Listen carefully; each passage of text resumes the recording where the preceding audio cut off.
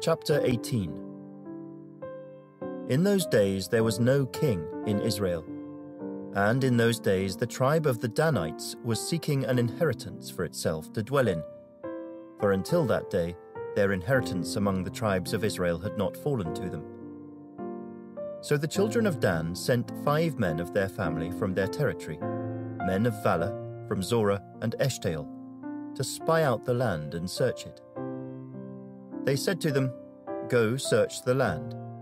So they went to the mountains of Ephraim, to the house of Micah, and lodged there. While they were at the house of Micah, they recognized the voice of the young Levite. They turned aside and said to him, "Who brought you here?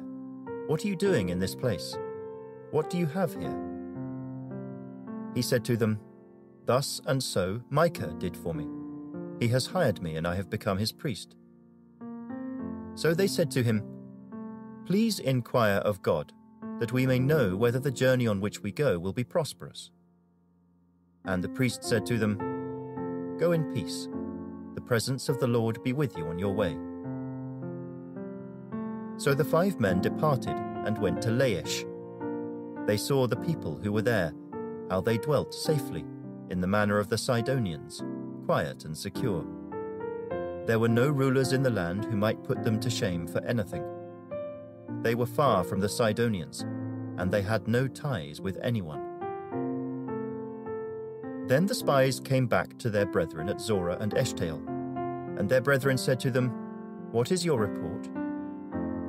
So they said, "Arise, let us go up against them, for we have seen the land, and indeed it is very good. Would you do nothing? Do not hesitate to go and enter to possess the land.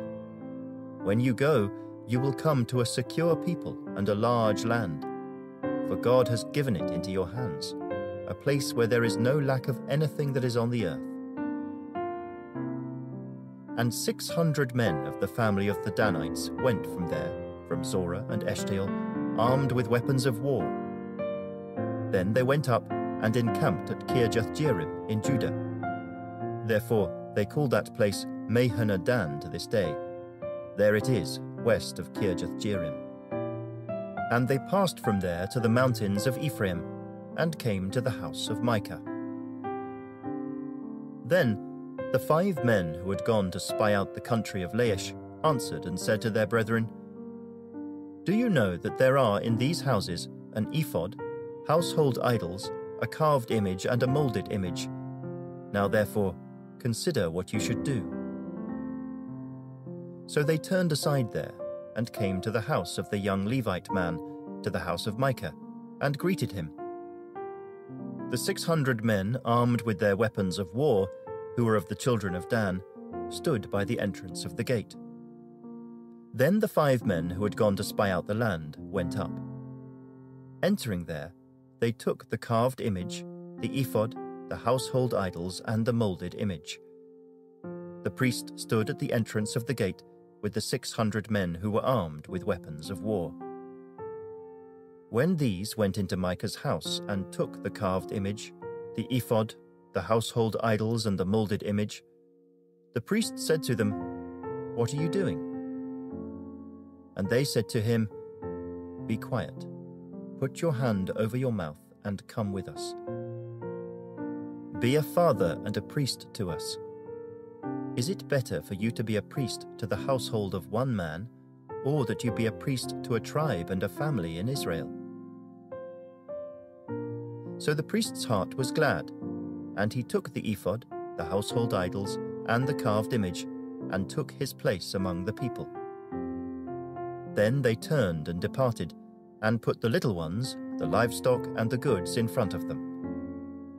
When they were a good way from the house of Micah, the men who were in the houses near Micah's house gathered together and overtook the children of Dan. And they called out to the children of Dan.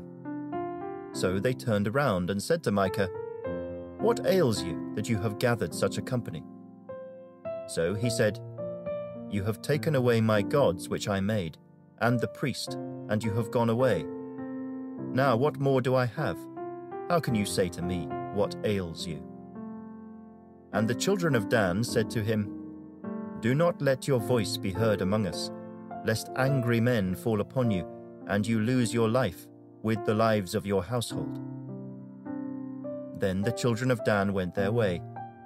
And when Micah saw that they were too strong for him, he turned and went back to his house. So they took the things Micah had made, and the priest who had belonged to him, and went to Laish, to a people quiet and secure. And they struck them with the edge of the sword and burned the city with fire. There was no deliverer, because it was far from Sidon, and they had no ties with anyone. It was in the valley that belongs to Beth Rehob. So they rebuilt the city and dwelt there. And they called the name of the city Dan, after the name of Dan their father, who was born to Israel. However, the name of the city formerly was Laish. Then the children of Dan set up for themselves the carved image. And Jonathan, the son of Gershom, the son of Manasseh, and his sons, were priests to the tribe of Dan until the day of the captivity of the land. So they set up for themselves Micah's carved image which he made, all the time that the house of God was in Shiloh.